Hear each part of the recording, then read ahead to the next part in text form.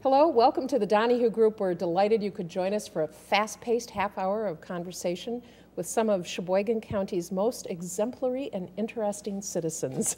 You got a guest today? Starting on my right, Ken Risto, social studies teacher for the Sheboygan Area School District. Cal Potter is joining us, taking time off of his starting to dig in the yard and so forth, former assistant superintendent for libraries at the Department of Public Education and a wide variety of other titles. Dirk Zylman is joining us today, looking very tan and fit and pretty handsome, I would have to say, in that nice jacket and so forth. The town chairman, he's got to fit the part. Town chair, town of Mosul chair, also chairing the county's non-motorized transportation grant committee. So he's retired to an extremely busy life. Dirk is with us because our dear friend Tom Pineski's mom passed away, and Tom is at the funeral, and so we send our thoughts and prayers to Tom and his family, and welcome you. Does that mean I have to be the voice of conservatism? It's kind of tough, huh? Oh, I mean, I think our balance is a little bit off here today, but in any event, we're all in a rage about the election, so why not just have everybody screaming off to one side? Well, we're actually talking about some interesting election results in Sheboygan County. The county board gets 9 new faces, including just a small round of applause for Peggy Fighter. She beat incumbent Glenn Marcus handily, as a matter of fact, out in the town of Sheboygan Falls and parts of the town of Sheboygan and Sheboygan Falls. Jim Baumgart had an interesting victory. Anybody want to talk about that? Well, he ran a different campaign. His opponent moved into the district, was an incumbent on the county board, but had to run against Jim because he moved. But Nelson was able to go door to door. Jim had torn his Achilles tendon, had surgery, and couldn't do door to door, so I guess he did phone calling. So I don't know how that went. I haven't talked to him since that time, but he tried to make contact with his constituency, and apparently it worked via whatever way he could. Yeah. Well, it's tough to win if you just moved into the district, which I think in terms of Henry Nelson, it was like 2 or 3 months. Right. And I think Henry had been a good supervisor, and it was a good race, but it's tough to beat an incumbent when you have just moved into the district. And Jim Baumgart listens to his constituents, so that wasn't a surprising result. Yeah, I think Henry Nelson's a great guy, and so is Jim Baumgart. So I think you'd have to work long and hard to defeat Jim Baumgart. Right. You'd have to be Joe Liebham, as a matter of fact, and have that kind of name recognition and resources and so forth. So that'll be interesting. One of my favorite races. You know, as I mentioned, I go down to the administration building and call in election results for the League of Women Voters every election. And Edith Brugink ran against Adrian Van Dixhorn in the southern part of the county. And Mrs. Brugink is elderly, to put it mildly, and she came in 2 years ago when she ran against him. Adrian Van Dixhorn almost won. But it was great fun listening to her or watching her watch the returns come in, and there are 4 different voting places in that particular district. And she was, on Tuesday, election night, she was actually ahead for a while. And so she must have her pockets of support. Mr. Van Dixhorn must have his pockets of support. But in any event, Peggy Fighter will join Connie Ziegelbauer in the distaff side of the county board. So, but lots of those races went uncontested, and interestingly, some of them with no candidates at all, just write-ins. Yeah, and Val Schultz, current county board supervisor, who had decided not to run, was reelected on a write-in campaign, and I didn't get those those vote totals to know by how far, but we say goodbye to 3 wonderful guys. Bill Jens, one of my favorite people in the entire universe. Jim Gilligan, who's been on the county board forever, as has Bill Seibold. And so that's many years. It's the end of an era there. It really is. Yeah. It really is. So a fellow, Al Bosman from Town of Lima Town Board won his race to succeed Bill. And of course, Bill is still the chair of the Town of Lima. Right. So city races. not quite so interesting. Only one contested aldermanic race. I thought Ed Sirk and Dan Hill had a pretty spirited race. Where you said, and Sirk won big. Anybody surprised by that? I think he had name recognition because of his previous stint with the city, so I think that wasn't, so he had some type of visibility amongst the constituency out there. Yeah, I wonder, I think it's hard, see if you agree with me, when you're a staff person and you work for an entity, and it happens from time to time, you then become an elected member of the governing body of that entity, and those are two really, really different jobs. And I think sometimes I think Ed's challenge is going to be to keep that separate. You know, he's not the director of HR. He can't be second guessing Right. or micromanaging the HR department or, you know, the salary and grievance committee. I don't know, I think that's kind of tough. Does any of you know what the motivation for him to run was? I wasn't able to follow the race, and I don't think there was a whole lot of, you know, public community forums where the two of them could really talk a little bit about. I don't remember hearing anything on WHBL either. Any major issues. I don't think there were. I mean, I think just two candidates, both of them pretty credible, put their names up. Hill has not lived in the district real long, is my understanding, and works outside of the area.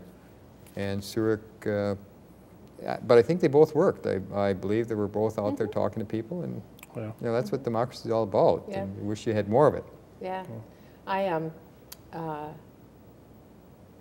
I think Ed was just one of those retired guys who all of a sudden needed something to do. I don't know, you two managed to stay busy enough, so I hope to attend. I haven't run for local politics. Me too. Yeah. Me too. Me too. You could announce today, Cal. Maybe I'll run for school board after I retire. There you go. See if I can manage the transition that you were saying, just talking about. But that'd be somebody's worst nightmare. Yeah, there you go. Wreak whatever revenge you wanted on the powers that be. Who knows? I'm just wondering what Ed will bring to the table and what perspectives he'll bring. It'll be interesting to watch. He really will. Yeah. It's my sense he's not necessarily a friend of the mayor, but who is these days, huh? So People are running already. well, I think I was a little surprised at the mayor's early announcement. Dirk, what do you think? I don't think he really, I mean, it's one of these things, and it's happened a couple of times, where somebody asks him the question, are you running? He says yes, and all of a sudden it's like it's this major announcement. And I think in the mayor's mind, of course I'm running. I've said it before, I'll say it again, and I'll have a specific announcement somewhere down the line. And it must be a slow news day or something, because all of a sudden it's a headline in the paper. If anybody is surprised that Mayor Perez is running again, I sure don't know him. And he's already announced he's going to do 2 terms. Yeah. And he said he's going to be moving on after that. So, you know, yeah, he's been really upfront about that. Anytime anybody, you know, whether it be Dave and Carol on WKLH or whoever it might be, you just sort of ask the question, he answers it. You're right. Yeah. He's been on WKLH? Well, they did that thing at Blue Harbor. It was the same thing. And they kind of just, they just kind of asked him out of the clear blue sky when they were doing the Bratwurst Day thing, you know, well, what do you think? And he said, yeah, planning on running. He just did it as an aside, and I remember that making all sorts of... That was a front page headline as well. Splash as well. Well, let's see. He only has to do that about 10 more times. Well, and Bill Wangeman has thrown his hat in the ring. I was surprised that the Sheboygan Press printed his column in the Sunday paper. I mean, isn't there a general rule of thumb that when you're running for office, you don't get that, you don't get to be on Dirk Zylman's radio show? And it has always been a tradition that if you're running opposed, that you do not participate on a radio show or you do not have regular columns in the paper. Now, with Jim Bumgard, he ran his column all the time. On the other hand, that wasn't really political stuff, but neither is Wangeman, and that's probably the differentiation that they're making. If it were somebody talking about politics, but it is, to some extent, you could argue it's an unfair advantage because his name is in there, and if he writes a good column, people say, oh, that was interesting, and that's a plus for him. I'm surprised that no one really at the press has sat down at least said, this is our policy, because it seems to be pretty fluid right now. Yeah, I don't. Well, from my experience, I used to put out columns, and I used to do television shows such as this, and it usually was around the time of announcement or nomination paper circulation commencing. June 1st, something of that, for a November election. So, or maybe sometimes even the formal filing. Yeah. You can say you're running all you want, but So, until you actually so filed, I think you're maybe not the an press official. is just Maybe saying that's what it's they're so doing. doggone far in advance Yeah. that we just can't, in justification, cut out one of our columnists. Right. We need all the good copy we can get. There's probably And his columns are interesting. sure, yeah. I think he's a good city historian. Yeah. I really Better do. than a lot of the fluff that's put in those papers. Yeah. It'll be interesting. We'll talk in our state segment about Shirley Abrahamson throwing her hat in the ring the day after the Supreme Court race, which I thought was interesting. We'll get to that. But I think the rumors are still out there that Terry Van Akron will run, that I've heard Jim Gisha will run. I've heard that Mark Hanna will run. Certainly Bob Ryan has. I got a little interesting little flyer from Bob in the mail that he must have sent to his constituents that was unusual, had some unusual text in it, and but led me to think that that might be his way of staying in the public eye. I don't know, one way or the other. What he did say was, I'm sending this even though I'm unopposed because this is Sheboygan politics and anything can happen. And I thought, well, that's odd, but it's true. What do you expect, a groundswell of write-ins to be organized without him knowing about it? Such that at the end we count all the write-ins and he's out? I don't know.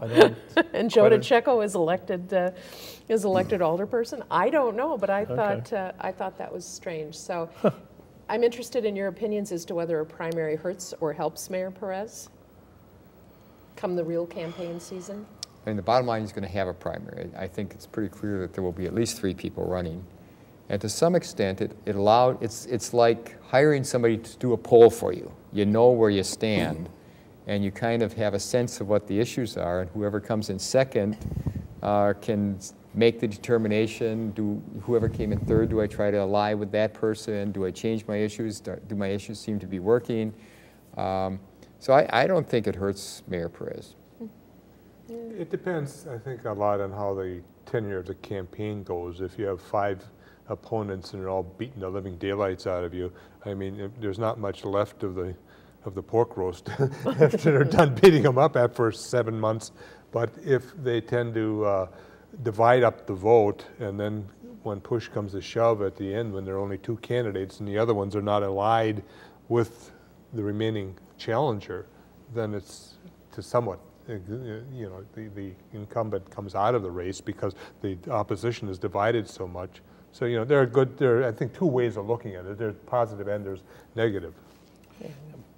I think it happened. I think the real X factor is going to be Van Akron, because if Van Akron announces, I don't know, does he have to vacate his assembly seat? No. Okay, so that's the important thing, is if that assembly seat was open, I think some people who might think about running for mayor would rather go to Madison.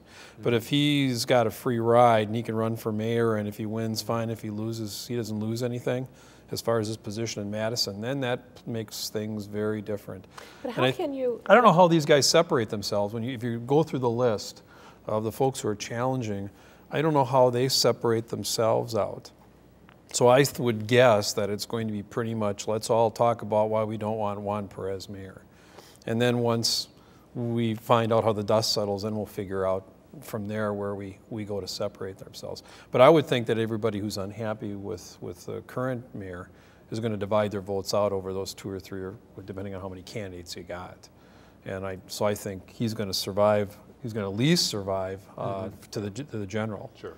And then you go from there. But you're right. I think you'll get a sense of where your strength and where your support is. It's not easy being a mayor these days. Oh, yeah. You've got a slowing economy.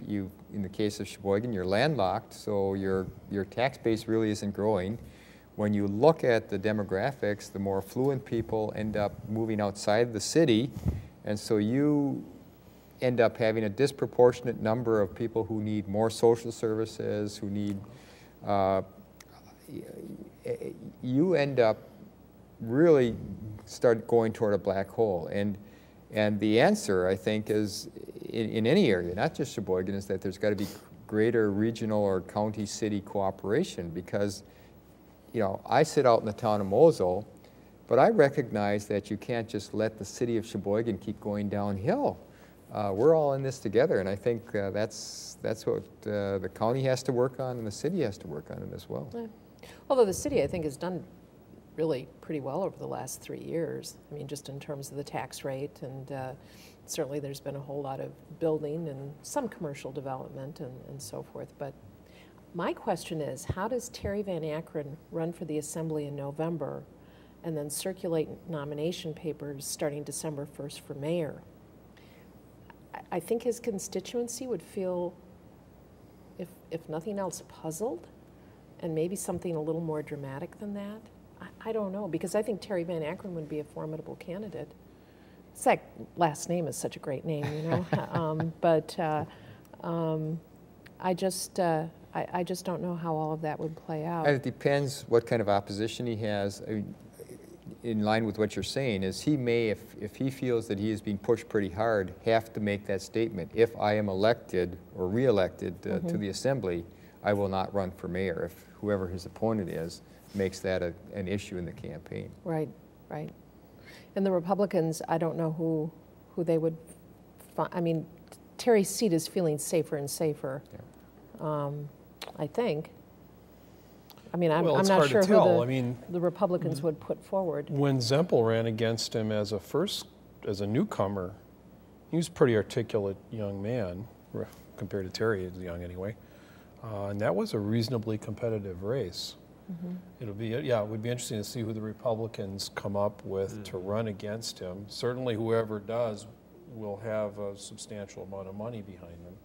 That much is clear.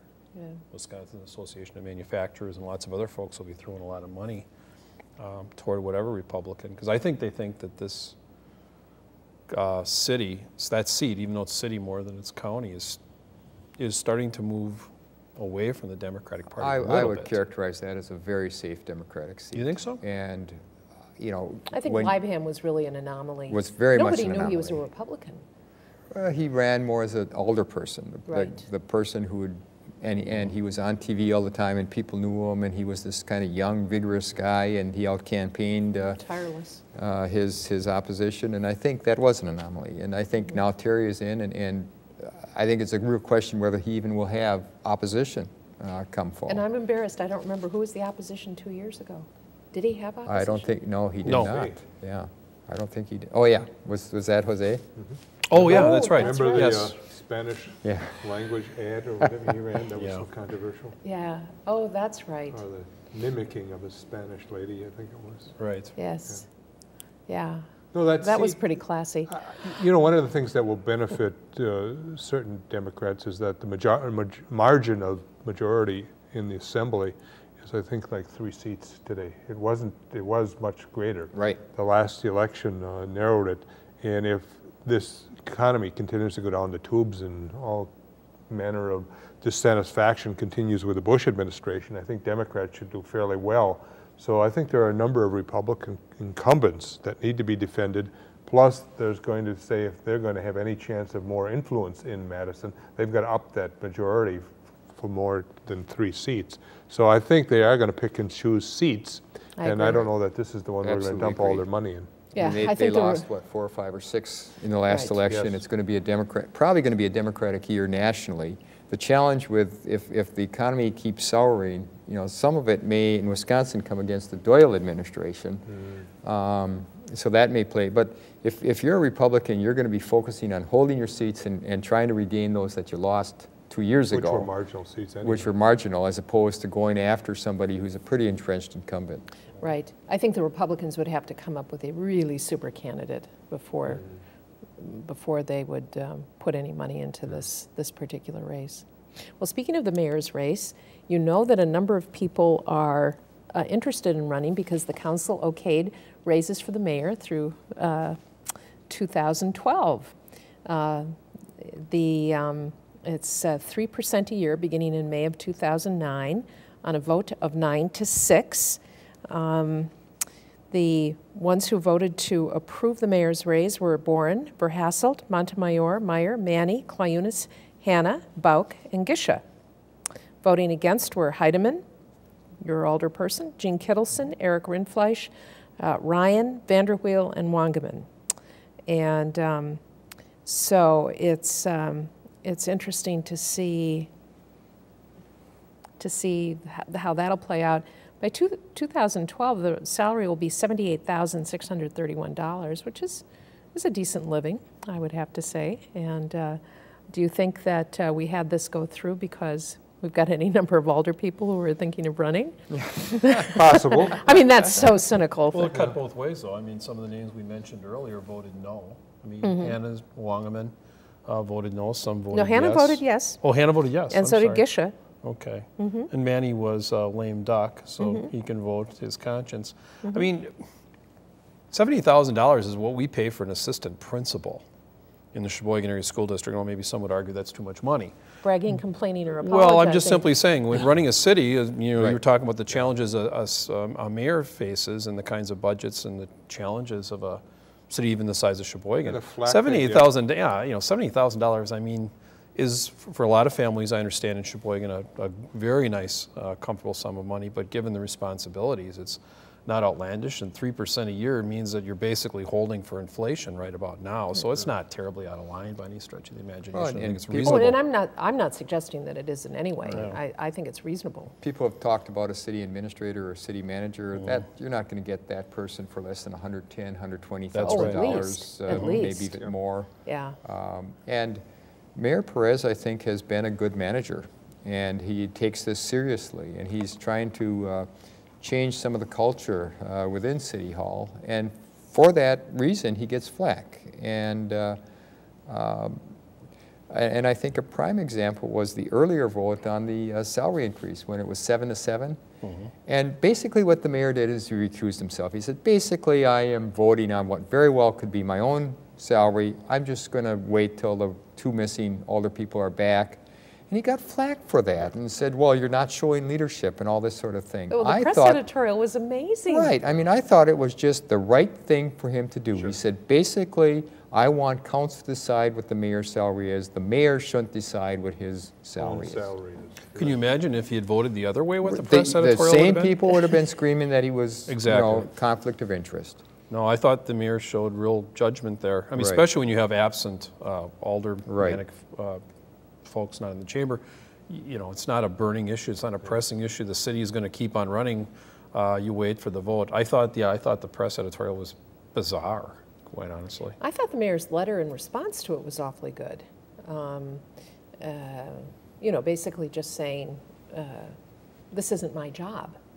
It's not my job to set my salary. It's the council's job, and they need to take the responsibility and the ownership for making those decisions. And it was a pretty articulate letter, acknowledging, as his other letter has, that letter some time ago, is that he does tend to attract a lot of controversy. It's a gentle way of putting it, but yeah, I thought it was just a strange editorial, I would have to say, because it seemed to me to be perfectly appropriate. And yeah, I think he used good judgment. We had the same thing in the legislative level. For years, the legislature would vote on their own salary, and we went, I remember, oh my God, it must have been 3 sessions without any increase, because nobody had the guts enough to raise their own salary. But yet you knew that you're getting further and further behind, and somewhere down the line you need to make a jump to try to get respectable again. So what we did is we changed the way, and there was a committee made up of people from the Department of Administration as well as the leadership in the legislature would set these salaries, and then we would take it as part of the total non-union package. And that was in that way, you were doing something that you could fall back on and say, here, reasonable people looked at what ought to be the salary level, and we'll vote on it after they have made a decision. And I think the mayor's saying the same thing. We'll let somebody else look at the situation, come up with a reasonable amount, and then I'll live with it. So I thought it was a very good move on his part.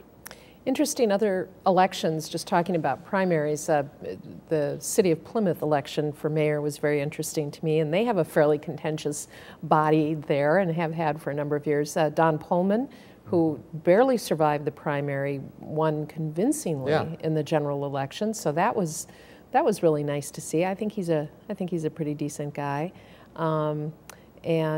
so you never know in primaries. Sometimes it's a real signal as to what's going on, and other times it just gets people all riled up. Quite often, if there's a primary, the people that are opposing the incumbent are the ones that are all fired up, and a lot of the incumbent's supporters say, "Oh, he or she, they're gonna make it through the primary, and I'll work in the general election." And once in a while, there's a surprise. But I think that might have happened in Plymouth, where more of Pullman's supporters came out in the general election, whereas the primary opponents were kind of energized more because they were fighting for that second position, and they got a little better turnout among their supporters. Yeah, and as we're coming to an end of an era in the Sheboygan Area School District Board of Education, Maeve Quinn is finishing her 9th year on the Sheboygan Area School Board. Dirk and I had previously served with distinction, I might add. Self-proclaimed distinction. But I didn't say so ourselves. But I didn't vote on a pay raise. So. And Maeve is just a person of integrity and principle, and served this school district well over the 9 years, and will be missed. And our best wishes to Maeve as she moves on to other pursuits. And it was great because Jenny Pothist, I think is how you pronounce her name, came in first. This is the person who will essentially be replacing Maeve, and she beat Larry Samet and David Gallinetti, not by much, but... Was Gallinetti the third in yeah, those three? I think there were about 10 votes apiece, but considering that Jenny was brand new, I thought that was thought that was an interesting way that it played out. But Plymouth area has some new school board members who won convincingly in some fairly contested races, Mark Ryan and Jerry Prawl. So overall, I think the landscape got mixed up at least a little bit. I wonder if there'll be more contests for alder people next season. What's interesting is last year, I think 7 of the 8 elections were contested, and here it was, as we just said, 1 out of the 8. So it goes in cycles. It really does. So, well, in any event, we've dissected the election locally, and some new faces and new challenges, and thank you all for joining us. Dirk, thanks for joining. I think we did a fairly balanced job. Fair and balanced, isn't that? Dirk is a very balanced person. There we go. There we go. And the rest of us are slightly As opposed unhinged. to imbalanced. Leaning left. But thanks for joining us, and we'll see you next time.